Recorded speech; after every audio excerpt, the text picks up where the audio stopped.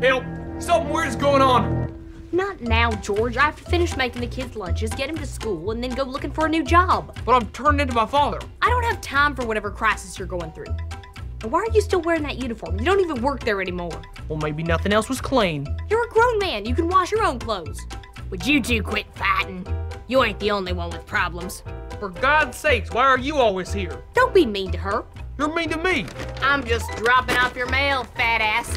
And it's nothing but bills. Just got back from the baby doctor.